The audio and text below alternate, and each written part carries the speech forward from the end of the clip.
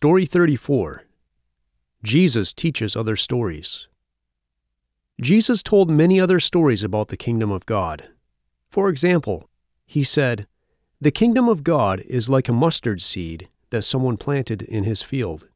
You know that the mustard seed is the smallest seed of all. But when the mustard seed grows, it becomes the largest of all of the garden plants, big enough that even the birds come and rest in its branches." Jesus told another story.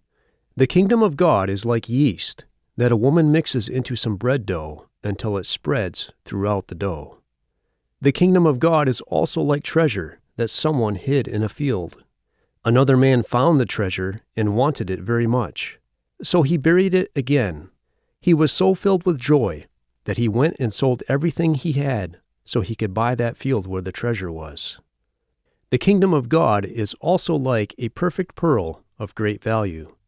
When a pearl merchant found it, he sold all that he had so he could buy it. There were some people who thought God would accept them because they were doing good things. These people despised others who did not do those good things. So Jesus told them this story. There were two men, both of whom went to the temple to pray. One of them was a tax collector, and the other was a religious leader.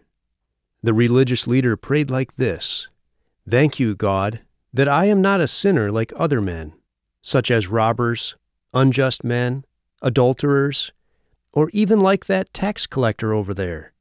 For example, I fast 2 times every week, and I give you 10% of all the money and goods that I receive." But the tax collector stood far away from the religious leader. He did not even look up to heaven. Instead, he pounded on his chest with his fist and prayed, "God, please be merciful to me, because I am a sinner."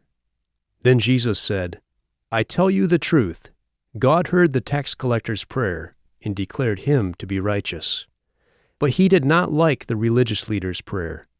God will dishonor everyone who is proud, but he will honor whoever humbles himself."